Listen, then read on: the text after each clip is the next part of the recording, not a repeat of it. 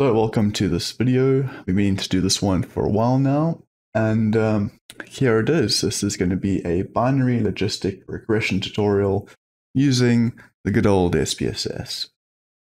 So I'm going to start off with going over some assumptions, introducing what this test is about, how it works, and then going on to some example analysis. So you want to skip the introduction assumptions lecture. It's only like 4 minutes, then just move on to the SPSS part of the video.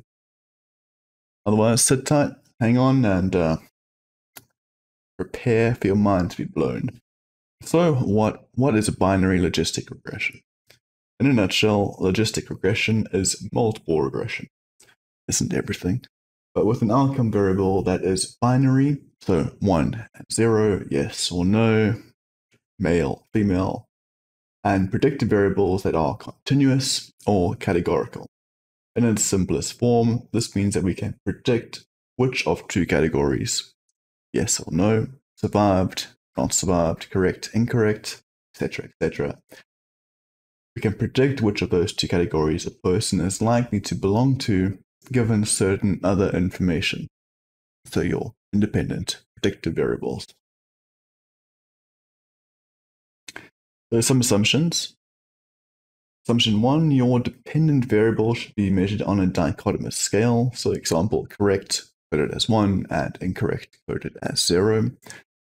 2, you need to have one or more independent variables, which can either be continuous or categorical.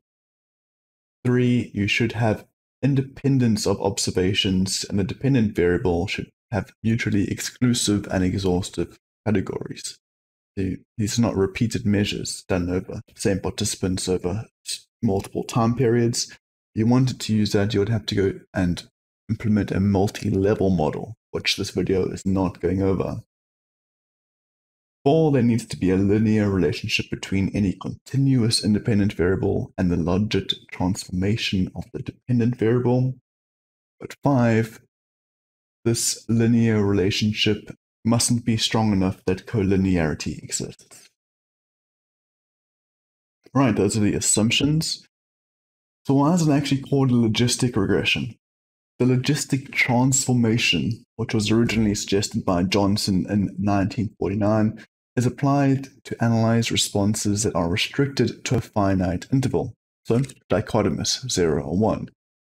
These so-called bounded outcome scores. So they can only get one or the other. It's not an infinite range of possible scores.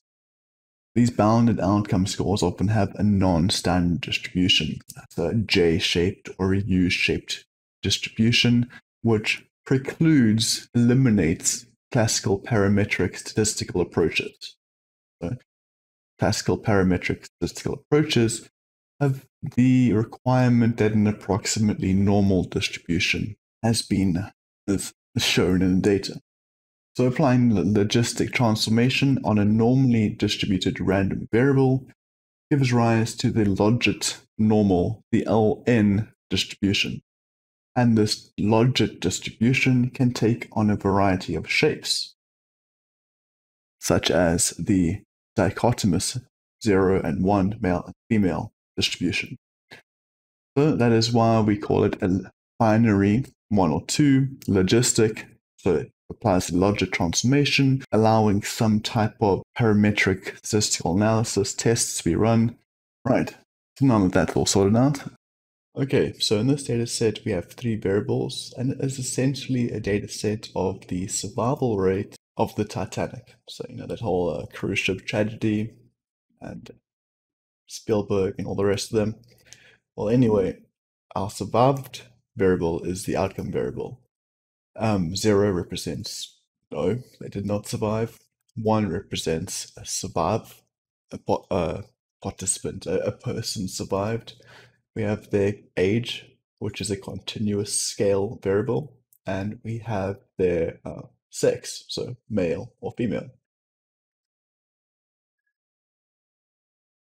So let's just jump right into it.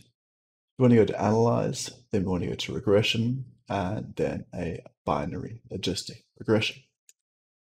we know that we have met the assumptions required of our outcome variable. It is a 0 and 1, yes, no. It's binary, essentially. You either survived or you didn't.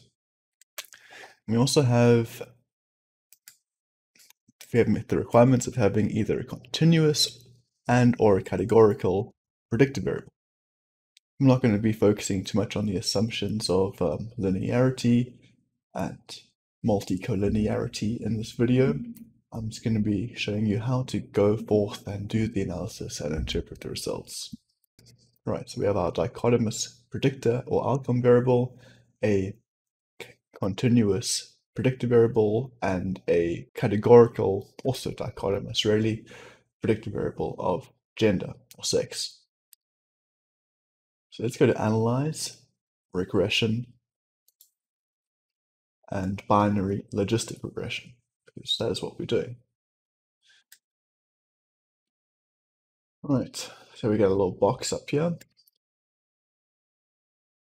And we want to have our dependent variable as our survival rate. So survived, yes or no. Our covariate, our first covariate we're going to add is 6. So we want to see if there's a difference between male and female survival rates. And we want to compare this model to one which has sex and age. So is there a difference between just sex, or does it matter how old you are as well as what gender you are? Then let's have a look at the categorical box here, because we do have a categorical variable. In this case, our categorical variable is sex.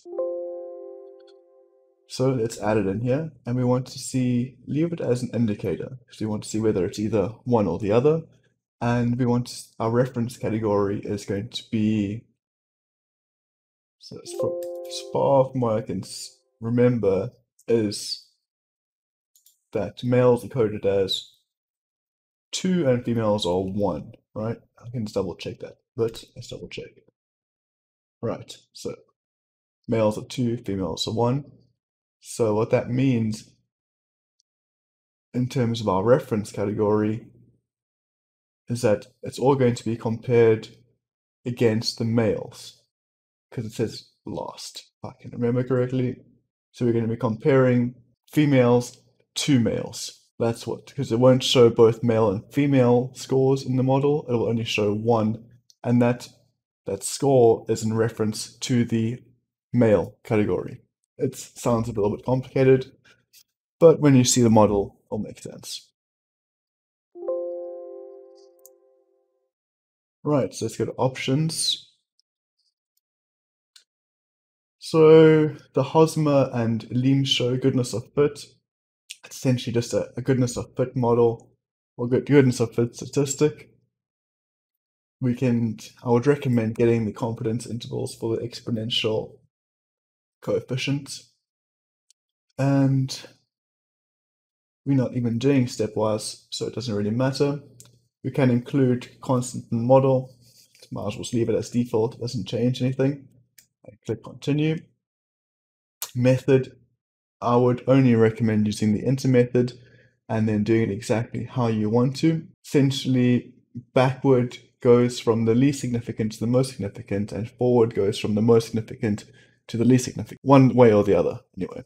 But I wouldn't recommend using them. I would recommend using only enter and entering your variables exactly how you want to enter them, and so you have a good basis or good reasoning for entering them the way you want to. Right, with that in mind, let's click OK and have a look at the results.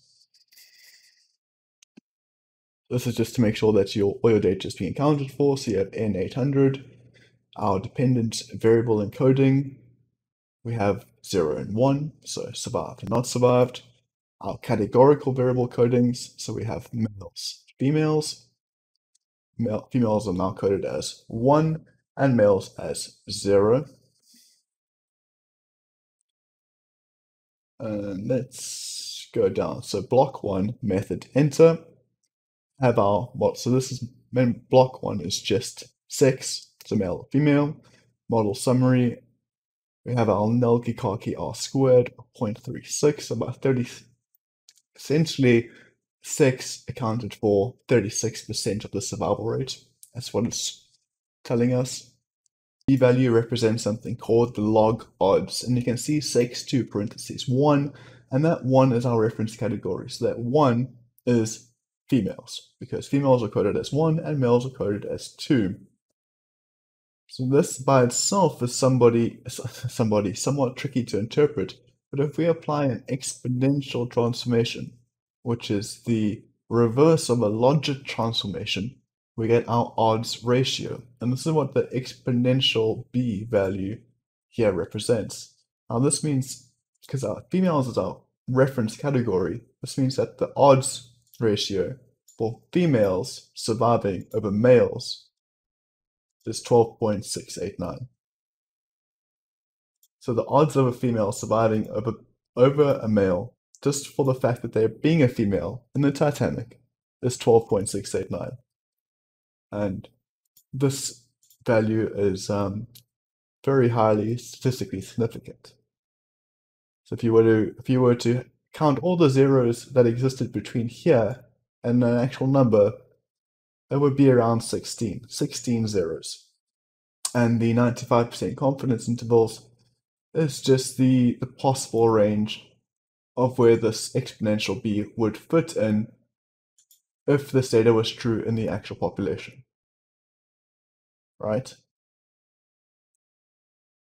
So the reference category is important here because that shows you the odds of one category belonging to a certain outcome over the other one. Right, and here we go. Here's our block 2, and our method is always going to be enter. It should be. I would definitely recommend only using the enter method. And this one is going to be looking at age in addition to sex. So overall, the Nalgikirky R-squared did not really increase with the addition of age, which kind of hints that it's not really that significant. But let's have a look. The Hosmer and Limshow test is statistically significant. That suggests that the data is a good fit for the model that we're trying to, or the model is a good fit for the data. If it's not statistically significant, then your R-squared is likely to be quite low as well. Classification table, this is just from the data and the model and incorporated, what are the chances that they would accurately predict based on gender and age whether somebody survived or not, and that has an overall percentage rate of 78.9, so pretty good. Almost an 80% accuracy in classification of survival rate. And again, most of this is because of gender. Age itself with a log odds of negative 0.4004 and significant level of 0.515 and an odds ratio of essentially 1, which means there's no difference between one or the other, is not significant and does not add much to the model. So again, it's mainly gender that plays a role. And that is it for binary logistic regression. I hope you found it helpful. If you have any comments, drop them below and I'll have a read. If you found the video helpful, give it a like, maybe subscribe to the channel.